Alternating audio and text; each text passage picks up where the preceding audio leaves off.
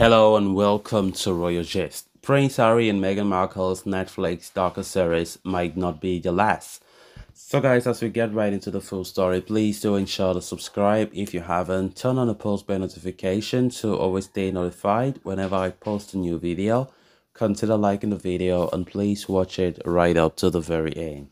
Prince Harry and Meghan Markle seem to frequent the spotlight, whether it's the paparazzi chasing them down or the couple willingly filming documentaries. The Duke and Duchess of Sussex had everyone tuning in for their record-breaking docuseries known as Harry and Meghan. The first installment, with just 3 episodes, became Netflix's most debuted documentary.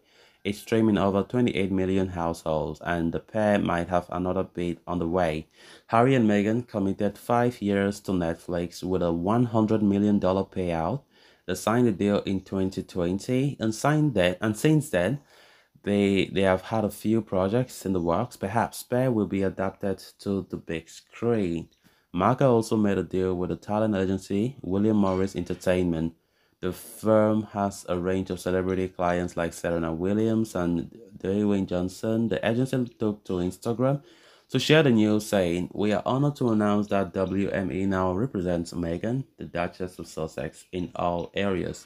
While the Harry and Meghan documentary had many surprising revelations, this upcoming production seems to be drama-free. Prince Harry and Meghan Markle are streaming their humanitarian efforts in South Africa.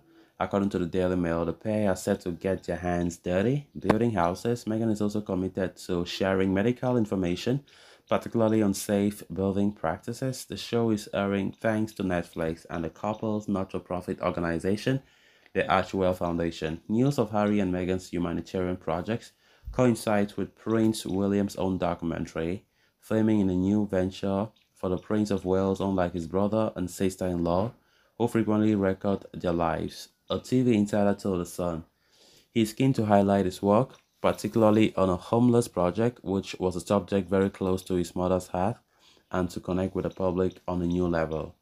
There is no release date yet for Prince William's documentary or the Sussex's upcoming project. The Duke and Duchess of Sussex have continued their work with Netflix after Harry and Meghan. The couple helped produce the docuseries Live to Lead, influenced by Nelson Mandela.